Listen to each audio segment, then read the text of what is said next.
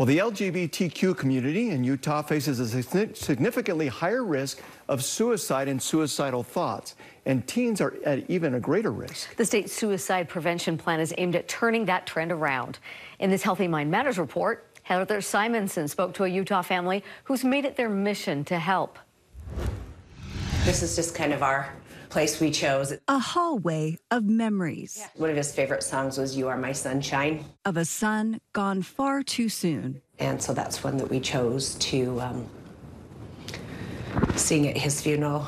Allison and George Doyson lost Stockton to suicide 5.5 years ago when he was 17. He was struggling with finding his place. Stockton was gay. You know, it kind of put him on the outside. That isolation took a heavy toll on his mental health, a struggle that is sadly far too common.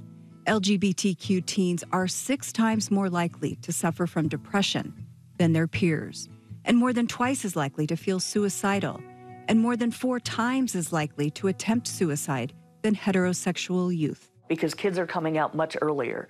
So kids come out when they're teenagers, I think on average 15 or 16. Therapist Joanne Cook says teens don't have the maturity or life skills to handle the rejection and abandonment that often follows. Kids need a safe place, period. She says families and communities should make acceptance the priority. I need to love my kid how they are, in their ups and downs and all arounds. My job isn't to tell them who they are.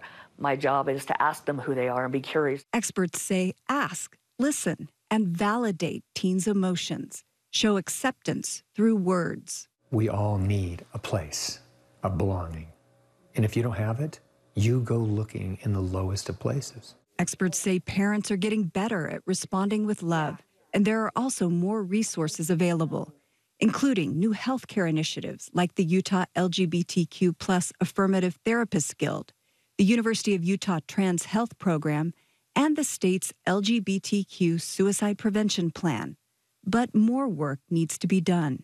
That we have to step back and not allow a lot of cultural conversations that have been going on for years. Since Stockton's death, the Doysons have devoted their lives to making things better through their nonprofit, Peculiar.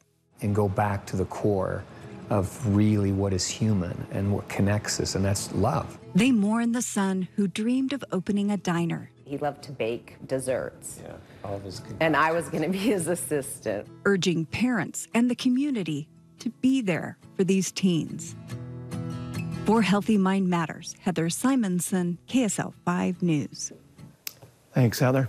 If you or someone you know needs some help, you can download the Save Utah app to talk or text with licensed counselors. There are many other resources available as well. We'll put those links on our website, ksltv.com.